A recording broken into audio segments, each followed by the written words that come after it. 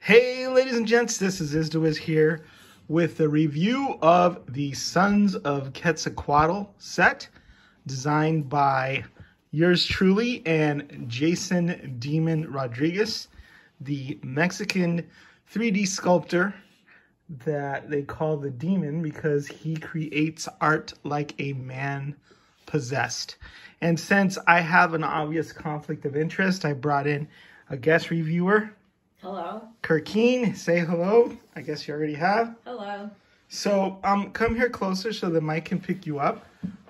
This figure, have you ever seen it before? No. Well, the reason maybe I have, like, variations of it. Well, this is a figure that I helped design and that was 3D sculpted.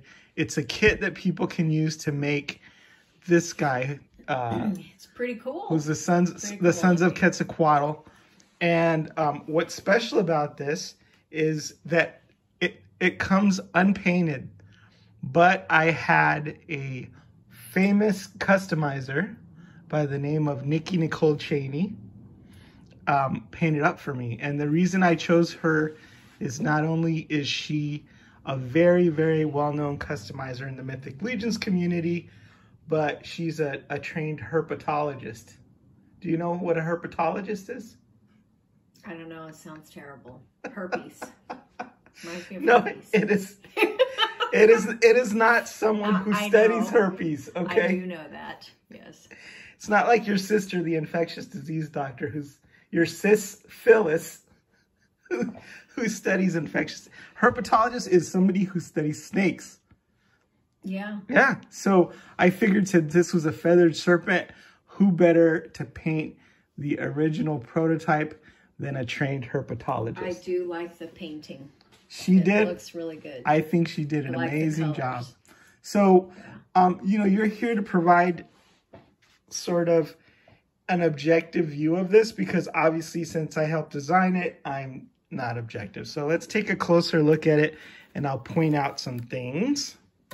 All right, here he comes. Okay, so I do like the color scheme. I like it. I think it was quite unique. Green, turquoise, and red. And the other thing that makes Nikki Nikole Chaney's unique, looks very nice. They call her the Queen of Mythic Legions customizers, is because she's one of the few women who do this. The weapon. Like the detail on the weapon, yeah, is really cool. So maybe you can talk a little bit about her color choices because I think some of them are pretty unique. Yeah, let's show that to the folks. But as you can see, it's got like a turquoise. Yeah, it looks really nice. It doesn't look like kind of like a stone or something. Mm-hmm. And I would have never thought, hey, let's make the this weapon, which is a macahuetl, it's an Aztec sword, make that turquoise, and then make the rest of it gold. Yeah. But it really, really pops. It looks really good. And I think that's something that, you know, is unique about her color choices. So that was a beautiful, and then this is, you know, the classic colors for Quetzalcoatl, which are green and red. And since he's the Sons of Quetzalcoatl, that makes it. But I thought that was a really, really... Yeah, it looks really nice. I actually like that and, of course, the helmet. All right. Well, the helmet... The helmet looks really good. Ooh, I like the heart, too. Oh, it's holding a heart. I am very, very proud of the helmet because that's kind of what differentiates him as a Quetzalcoatl knight. Yeah. Now, it's not historically accurate because there weren't Quetzalcoatl knights, as far as I know, back in the Aztec days. But it's an important deity, and they had jaguar knights, and they have eagle knights, and Jason Rodriguez has designed those. But the other thing that I thought was unique is really cool too. Was the color that she chose for the feathers. I'm not sure what color that would be, that kind of purplish. But I think it really makes it pop. And I like the two colors. It's like a red and a kind of reddish. Right. And I would have never thought that those two colors would go together. Like in a million years. Yeah. She just has such a great eye for color and make some really good decisions. Very cool. And I really do like that. What? Like on the shoulders. These are called pauldrons. Yeah, the pauldrons are really neat. Yeah. I'm proud of those too. I really like this design that Jason added in on the sides, all that detail. He's biting his arm. And yeah, he's eating its head. This would be a ceremonial type of armor, because obviously if you fought in it, it would probably stab you a little bit, but it looks super cool. The other thing actually that I like too is like this part and that. All right, well let me tell you about this. Is a unique torso that Jason designed. So and it looks really nice with I like the red. With that red jewel there in the center. Mm-hmm. And I'm really glad you like it, because you're not generally that interested. Nothing about figures or toys. It looks really cool. Yeah, I like the color scheme.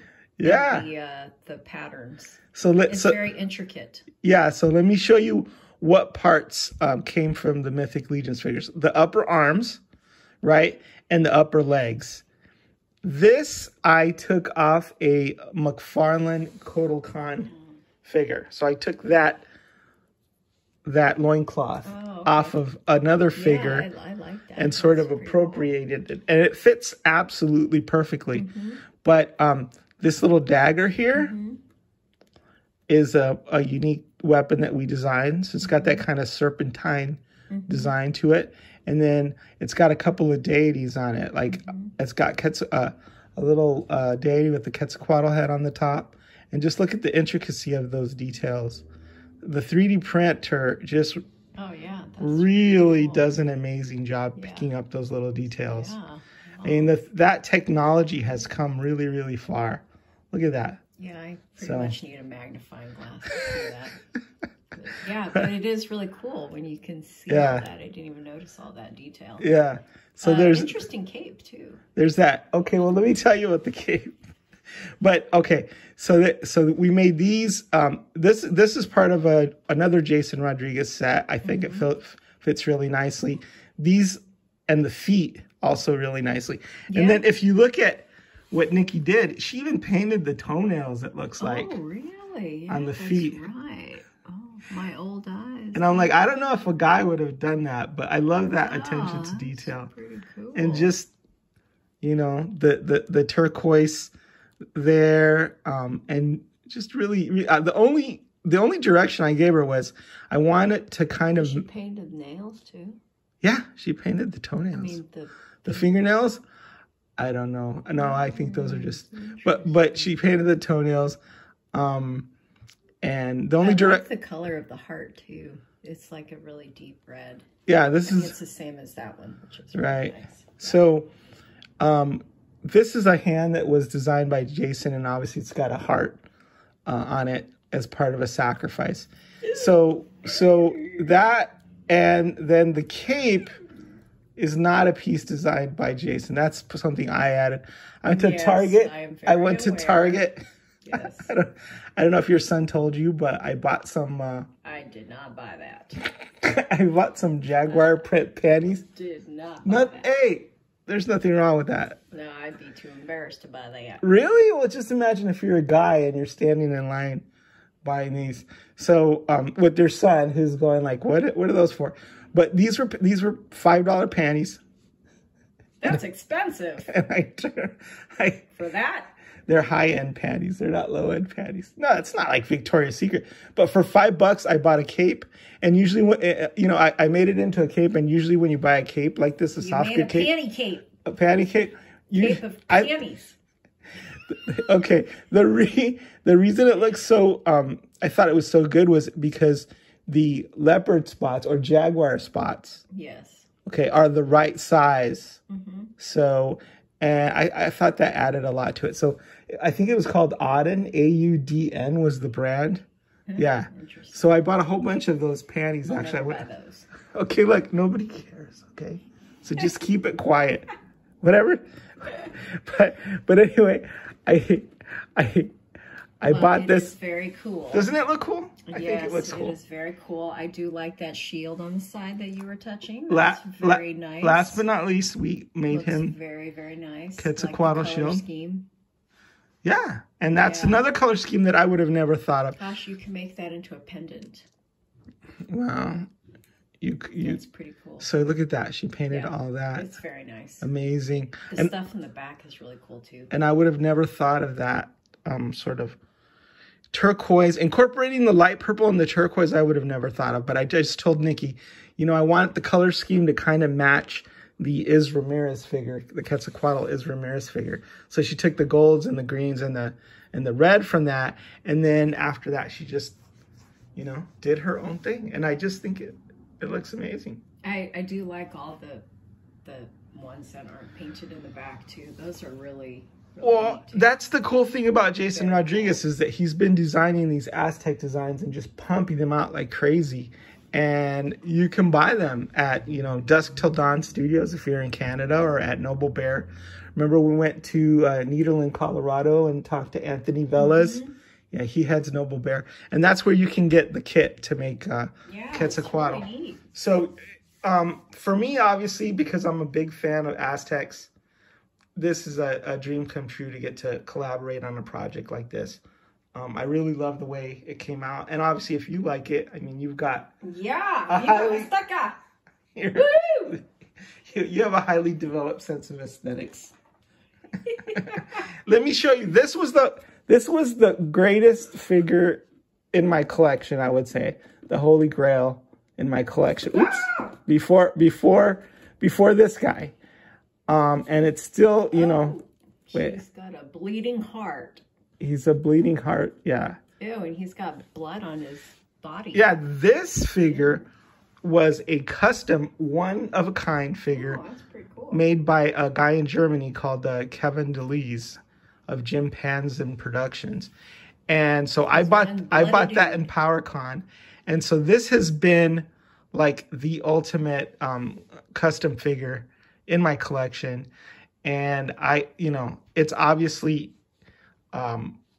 very, very cool. Yeah, check this out. So he sculpted all those details, including the leopard cape. He didn't make it out of panties. Scary. He sculpted it, and he painted. That looks a lot better than panties.